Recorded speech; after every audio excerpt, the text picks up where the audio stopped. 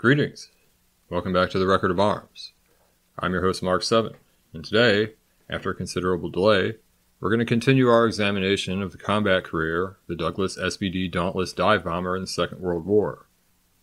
Last time, before the hiatus, we looked at the SBD's part in the smashing of the Japanese fleet base at Truk as part of Operation Hailstone. Today, we'll be looking at a lesser-known contribution of the type to the latter half of the Solomons campaign in the hands of the Royal New Zealand Air Force. As always, the sources used to prepare this video can be found in the description.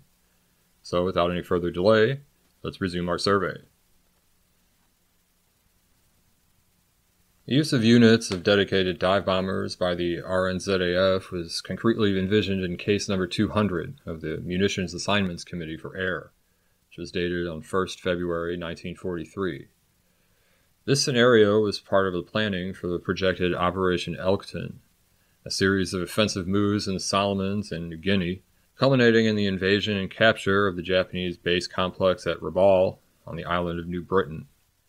The naval and air facilities here were the bastion of the Japanese strength in the southwest Pacific area, and its capture and neutralization was essential to Allied control of the region. New Zealand forces were among those slated to take part in this two-pronged offensive, including a substantial force of fighters and strike aircraft. However, this air contingent had yet to be raised. Lack of local production and the difficulty of sourcing British aircraft made supply from the Americans a logical option.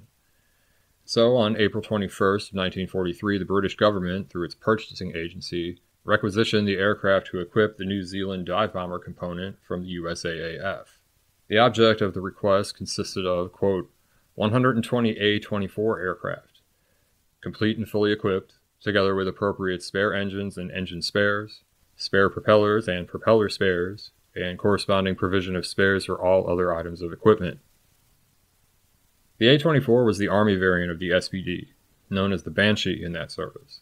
These planes were to be shipped to the RNZAF in 2 batches of 60 each, for delivery in the 3rd and 4th quarters of 1943, respectively. The requisition specified further that, quote, it is intended to retransfer the above-mentioned aircraft to the government of the Dominion of New Zealand. This request was received and confirmed by Army Air Force personnel, who noted that, quote, 120 A-24s were assigned to the New Zealand government and are approved for long-range planning purposes.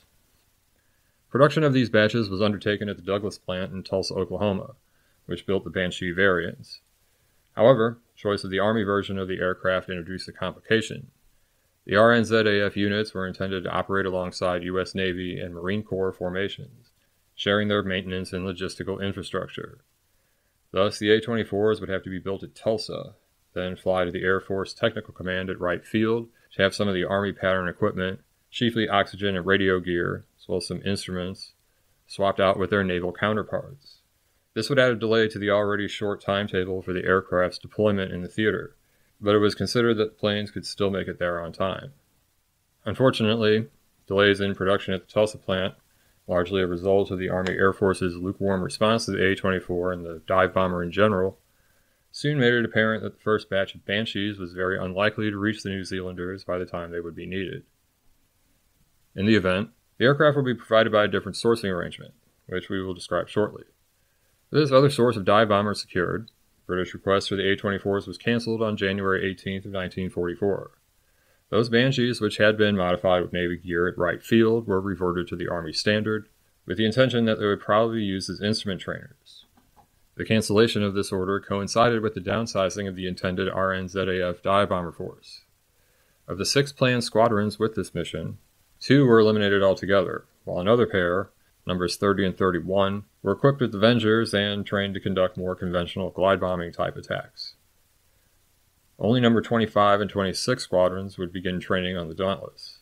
Even of this remaining pair, one, number 26, would convert to the F-4U Corsair before entering combat. This left the number 25 squadron alone, fly the Dauntless into battle in RNZAF colors. This reduction in the projected attack component reflected the change in strategic vision. The planned invasion and occupation of Rabaul, as laid out in the Elkton plan, was abandoned, and instead the base complex would be neutralized and bypassed, with the remaining Japanese garrison there left to wither on the vine. This plan, of which Operation Cartwheel would be the first part, required a lesser scale force. As 1943 continued and obstacles to the production of the Banshees continued to push back the delivery of the first batch of these planes, the chances of the New Zealanders being able to play their part in the move against Rabaul seemed smaller and smaller. Training the pilots on the aircraft and the techniques needed to take part in combat would take time, and it was imperative that it begin as soon as possible.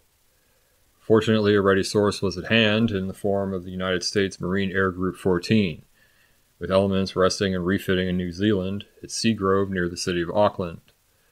Not only were there surplus planes on hand here to enable New Zealanders to undertake their training, but they were already identical to the Marine and Navy planes that they would be operating alongside. And so the New Zealanders would receive their planes from this source. These initially came in the form of a loan of 9 SBD-3 models. And so it was with these war-weary planes that 25 Squadron was established on the 31st of July 1943, with a personnel strength of 12 two-man aircrews and a small number of maintenance specialists. Its commanding officer was Squadron Leader Theo McLean DeLange, then 29 years old. This Indian-born officer had compiled the RNZAF's Manual for Army Cooperation Operations while serving at the Central Group HQ Army Corps. More recently, he served in the Pacific Ferry Command before his posting to Seagrove. Squadron adopted a crest depicting a bird known as the Caspian tern in a dive, holding a bomb in its claws. It also took as its motto the Maori phrase Kia Kua, translating to constant endeavor. Associated Maintenance Unit, designated the number 25 Servicing Unit, consisting of 3 flights, was established later in October. The initial batch of Dash 3s had seen a good deal of action and were not in the best condition. They were rumored to be veterans of Coral Sea and the initial battles for Guadalcanal. In fact, it took a week for just one of the machines to be restored to an airworthy condition. These old planes would remain a maintenance nightmare while they were in the squadron's hands, averaging a serviceability rate of just 40%.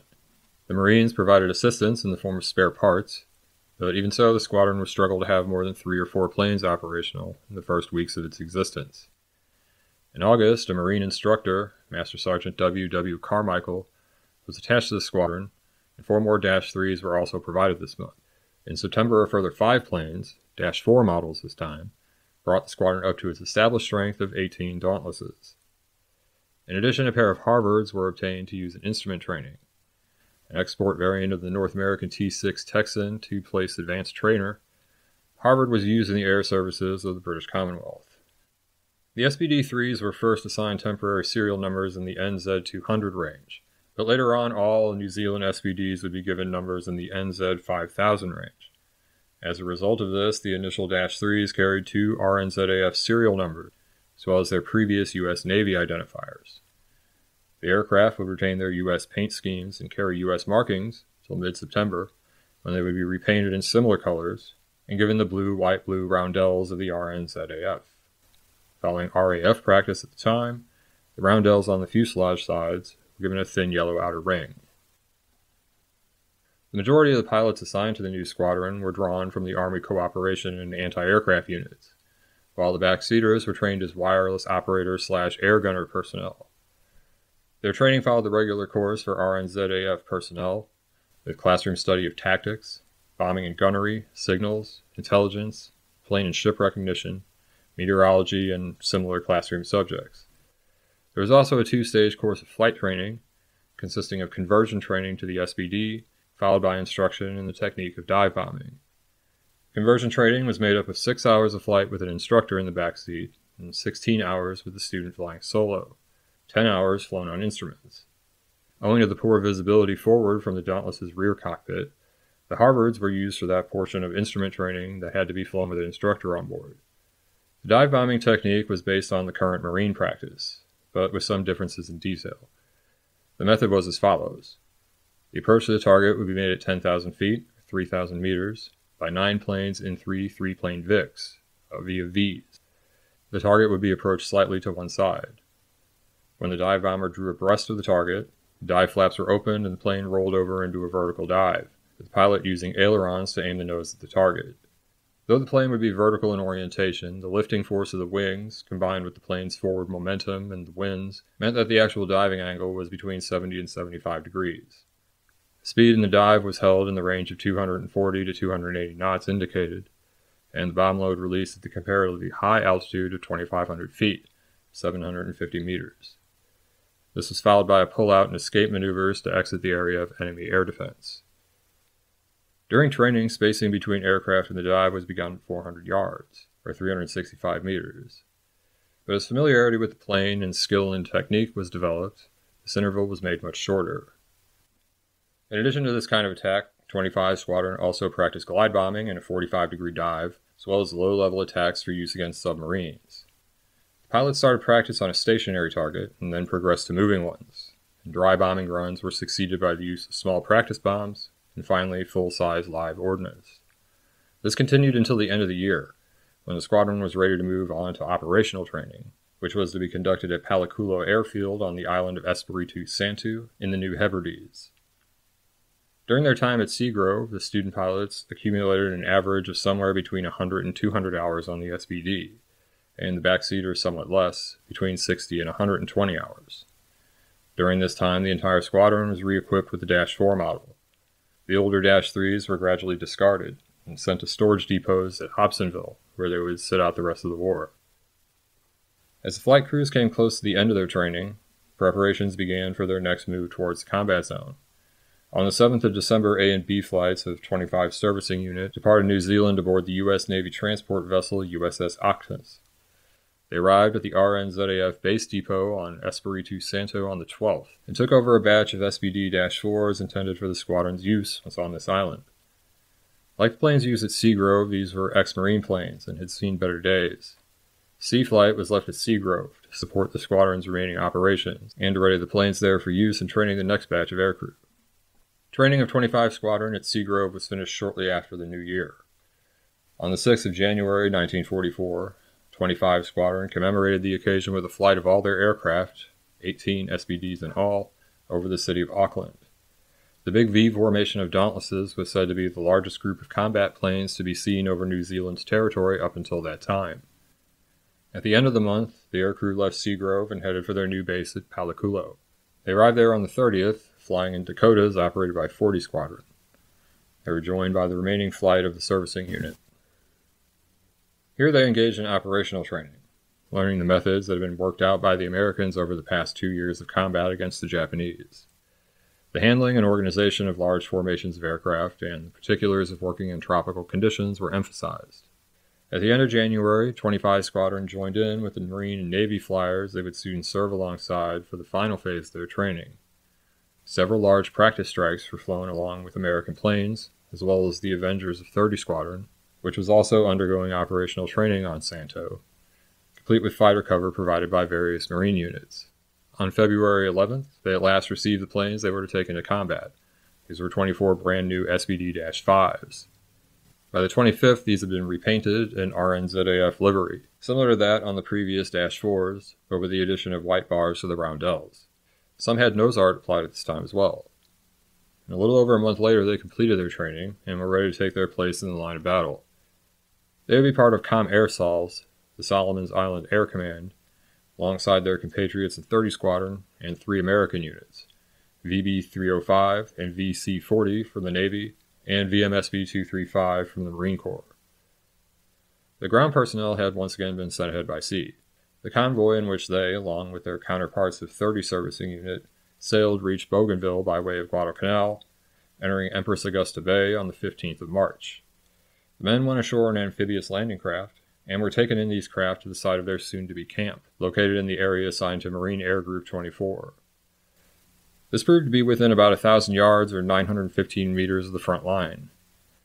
Japanese troops were still fighting on Bougainville, and an offensive against the Allied perimeter had been underway for the last 2 weeks. The initial thrust had been blunted, but the Allies were still beset by Japanese troops in the immediate vicinity of the perimeter defense. They were often shelled by Japanese guns, or even harassed by small arms fire.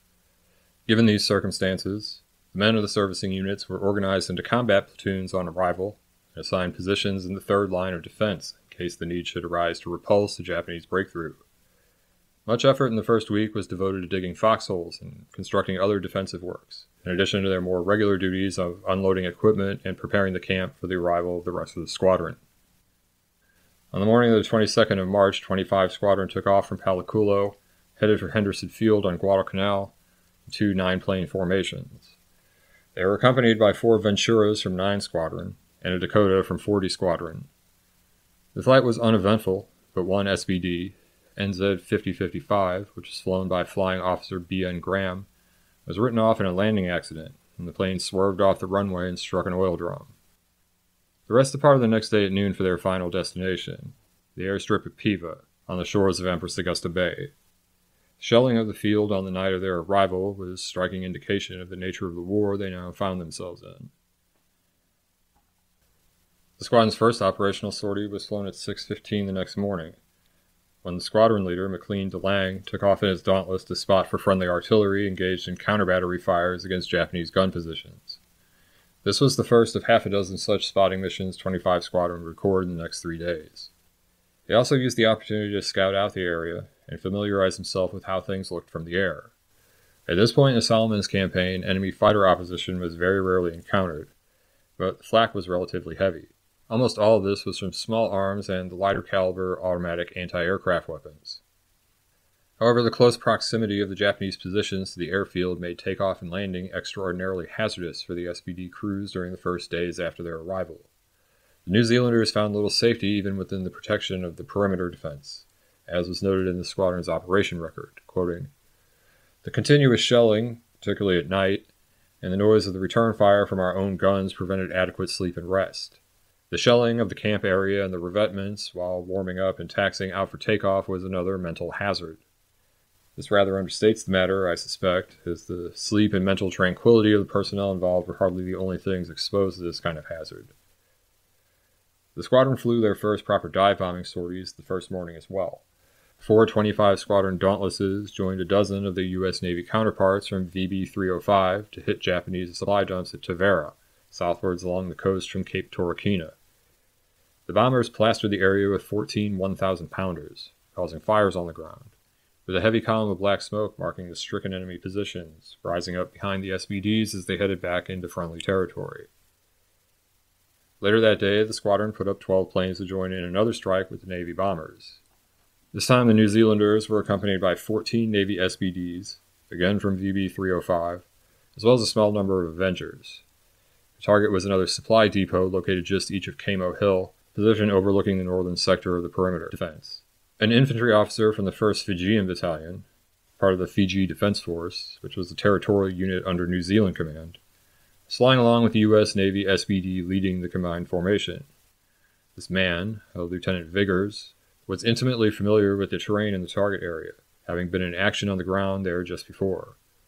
Guided by his first-hand knowledge, the Dauntlesses smashed the Japanese positions with 24 1,000-pound bombs, causing havoc on the ground. Surveying the aftermath of this rain of high explosives, the Fijian officer pronounced the results of the strike as fully satisfactory. In total, 25 Squadron flew 19 sorties on the first day after their arrival in Bougainville.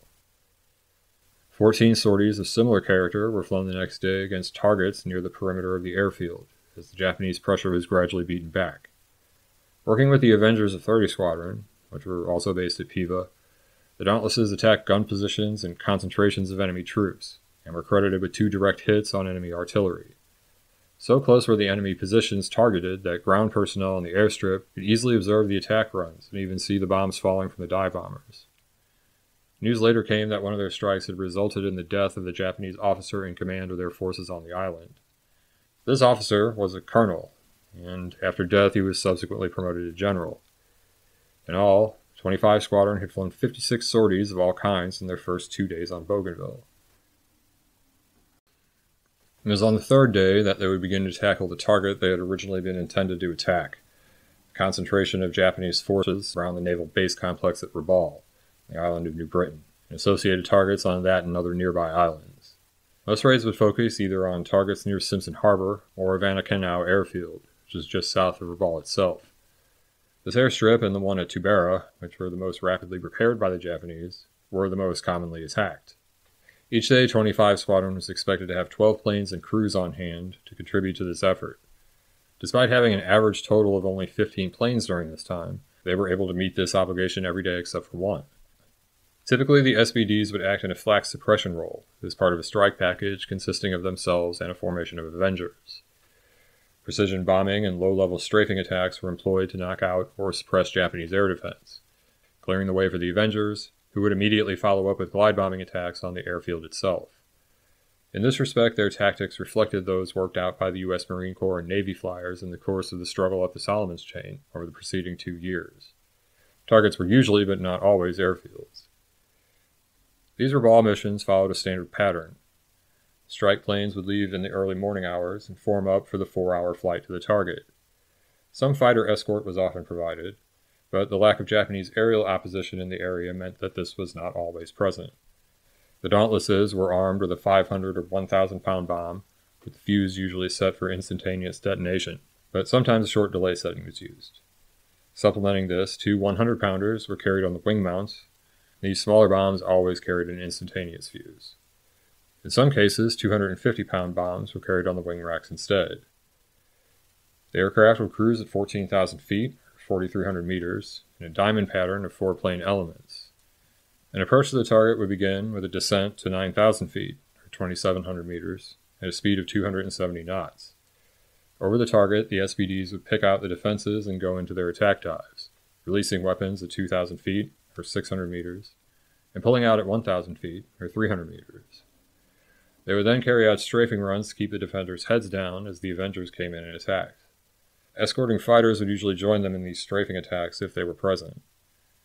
Sometimes the SBDs used shallower glide bombing attacks, with the payload released at 1,500 feet or 450 meters. This method was disliked by the crews, who thought it put them in an unnecessary danger, but it was resorted to when conditions dictated, usually as a result of weather. The strikes against the Rabaul area began with a mission against the Japanese airstrip at Kavieng, on the northern tip of the island of New Ireland. American troops had landed just before on Rabaul, 120 kilometers away, and the attack was aimed at preventing the field's use by Japanese air reinforcements being staged in from bases further north.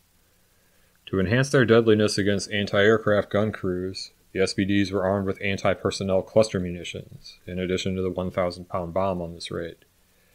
These took the form of 2 120-pound or 54-kilogram fragmentation clusters, replacing the small bombs usually carried on the wing racks. The 12 SBDs from 25 Squadron were part of a total force of 54 dive bombers from bases on Bougainville, joined en route by another dozen flying from Green Island. 24 Avengers, some of which were drawn from 30 Squadron, are also assigned to this raid. The original mission target was obscured by heavy clouds, and so Rabaul, an alternate, was battered by 41 heavy bomb hits, demolishing a large number of buildings and igniting 5 distinct fires on the ground. Installations nearby on the shore of Caravia Bay were also hit. However, not all of 25 Squadron's crews were out of danger when the planes left the target area. 2 of the planes, piloted by Flight Sergeant L.H. Jolly and Sergeant P.R.B. Simmons, were unable to bomb due to failures of their bomb release gear. Both planes had cluster bombs still aboard, one still carrying both and the other with just one still on the rack. The shock of landing shook them loose and set off the M110 fuses on the submunitions. They detonated on impact with the runway, totally destroying both planes and setting them on fire. Of the 4 crewmen, 3 were badly burned in the resulting blaze, with only Flight Sergeant Jolly escaping unharmed. This would be the only time the Squadron's SBDs carried cluster munitions. Despite this regrettable incident, the New Zealanders put 12 planes up the next day. They flew as part of a 48-plane force against the gun emplacements near Vannakanau Airfield. Low cloud hung over the target area, and some crews were unable to find suitable targets. These proceeded instead to the alternative target at nearby Tabera, where they reported at least 1 direct hit on an artillery target there. In addition to their work against Rabaul, missions continued against the stubborn Japanese forces still in the field on Bougainville. Targets such as supply dumps and gun positions, as well as bridges, were hit. Barges were used to run supplies into the Japanese during the hours of darkness, and were then laid up in places of concealment during the day. These were pounded by the SBDs as well, when they were located. In addition, the dive bombers flew in a close support role, in conjunction with American and Australian ground forces, smashing bombs down on points of stubborn resistance.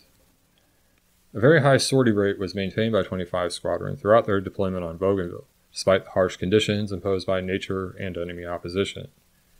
In addition, the duration of the squadron's tour of duty, originally set at 6 weeks like that of their American counterparts, was extended to more than 8 weeks. This was partly due to the decision to cancel the deployment of the intended follow-on dive bomber squadron, 26th Squadron. The decision to postpone this squadron's formation was taken on November 13th, and it was canceled altogether not long afterwards, despite the fact that the crewmen intended for it were already undergoing training in the United States as part of a U.S. Navy squadron. This decision was taken due to, quote, the decreasing importance of dive bombers in the Pacific area, and it was held that, quoting again, the operation of too many diverse types of aircraft in the RNZAF was undesirable. This was in line with the thinking of the United States Army Air Force in the case of the A-24 and other similar types like the A-25 and the A-35. The truth at the time when the specialized dive bomber could be a viable weapon was running out, and the fighter bomber types available in 1944 were more than capable of dive bombing in addition to their other uses. Despite the long tour of duty, the RNZAF squadron was able to maintain a per capita rate of operational sorties, which was double that of similar American units, even with the generally shorter periods of deployment of the latter. That they were able to keep up this operational pace, despite the difficult conditions of the theater and the accumulating fatigue on both men and machines, is a testament to the hard work and ingenuity of the men of 25 Servicing Unit, some of whom had gained considerable experience working on American SBDs prior to their time with the squadron. Maintenance practice was informed by American experience, but the personnel roles reflected British methods. Ron A. Sutherland, who was serving with 25 Servicing Unit, described the prevailing arrangements, quote, in general practice, the same pilot and gunner/wireless operator flew their own planes. An engine fitter and a rigger took care of the allotted aircraft. An armorer looked after 3 aircraft, and instrument makers had several. They were almost always in the same group, so this made for a great deal of team spirit. The same officer records the following, which sheds some light on the differences in maintenance practice between the New Zealanders and the Americans. Quote, on one occasion, one of our neighboring American mechanics questioned why we had the cowls off of our aircraft so often. We explained that we were simply doing routine daily inspection or 30 or 60-hour checks. He informed us that the Americans only took their cowls off their SBDs if the pilot had reported something on the maintenance sheet. Perhaps there was something in the old adage that she flew in so she'll fly out. This latter remark seems to downplay the importance of the more painstaking maintenance routines of the RNZAF. The operations record of the unit itself seems to agree, and puts this exceptional performance down to 2 factors unrelated to servicing. In its words, these were, quote, 1. Lack of sufficient aircraft in the area enforced the use of all available, therefore requiring the squadron to provide 12 planes daily. And number 2, the fact that fighter opposition was practically negligible. Previously, the strikes were governed mainly by weather. Then, if the weather between base and target was at all doubtful, strikes were canceled or returned to base. The reason being that their own fighter cover was unable to keep track of the bombers when flying through clouds, and so were unable to provide sufficient protection. With the falling off of fighter opposition, weather became a secondary consideration, and only a solid front between the base and the target area prevented a strike from reaching its primary target. No doubt these were important factors in maintaining high sortie rates, but it seems these would also apply to American units, and therefore do little to explain the comparatively high rate of sorties as compared to the American squadrons.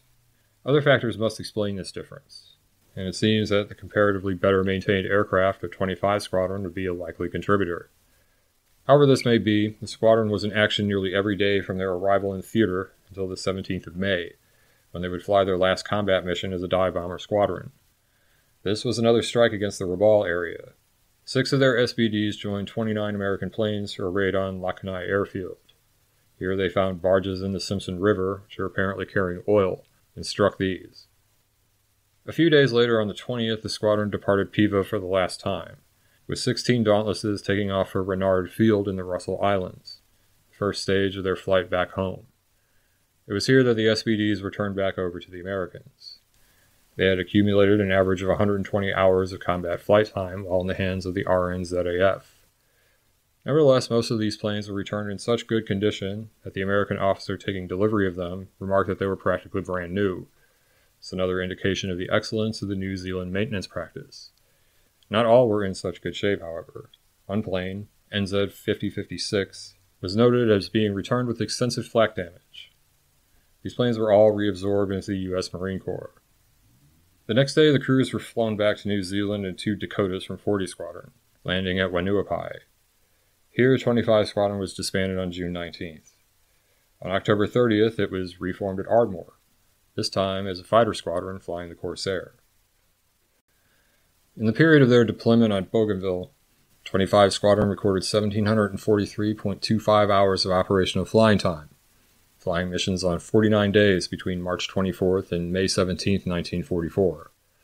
These included 56 strike missions of all kinds, as well as artillery spotting and other miscellaneous actions. Ordnance expended included 258.8 tons of bombs and more than 325,000 rounds of machine gun ammunition. Their serviceability rate was 94.4%, and their availability rate 99.9%. The following stats were recorded regarding the general scale of their attacks. 18 confirmed direct hits, 30 direct hits reported but not confirmed, 7 confirmed damaging hits, 6 damaging hits reported but not confirmed, 252 bomb hits in target areas, 106 bombs dropped, the results of which were not observed, and 46 cases of bombs hanging up on the release gear. The effectiveness of the SBDs against enemy gun positions can be illustrated by the following more specific information. In their missions against Rabaul between mid-March and mid-May, 25 Squadron was credited with the following artillery targets destroyed: 4 5-inch or 127mm naval guns, 4 4.2-inch or 105mm pieces, 16 of 3-inch or 76mm caliber, as well as 16 weapons classified as automatic and 42 more classed as light. And additional evidence of their effect can be seen in 4 reported instances in which heavier gun batteries were seen to be resighted in closer proximity to one another. This was done to enable the sharing of fire control equipment, implying the loss of such necessary devices as rangefinders as well as altitude measuring and optical gear. 2 batteries of naval guns on the islands were deprived of their entire fire control system. To put against this record, 25 Squadron lost 2 aircraft with their crews in combat.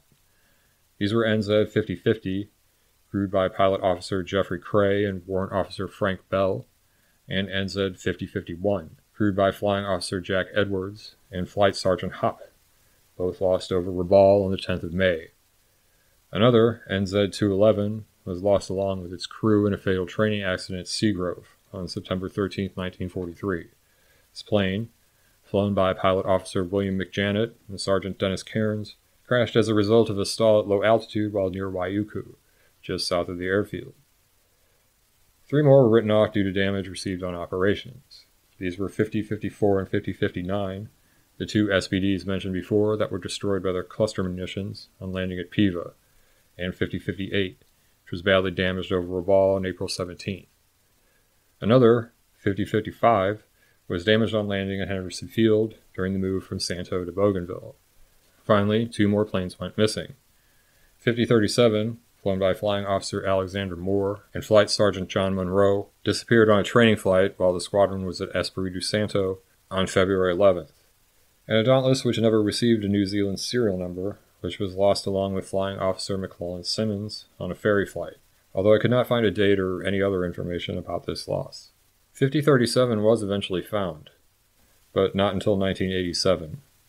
The remains of the airframe were sent back to New Zealand and until recently displayed at the RNZAF Museum at Christchurch.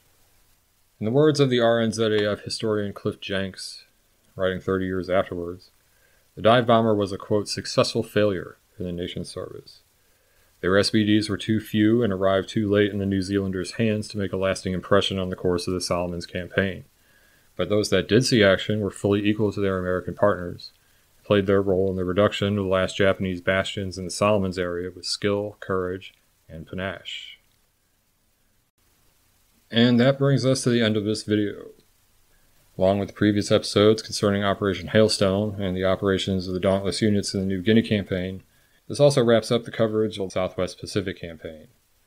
Next in the SBD series, I'll begin with the parallel thrust across the Central Pacific, culminating in the meetup of the 2 drives in the Philippines. The next video I put out, however, will be in the Brewster Buffalo series.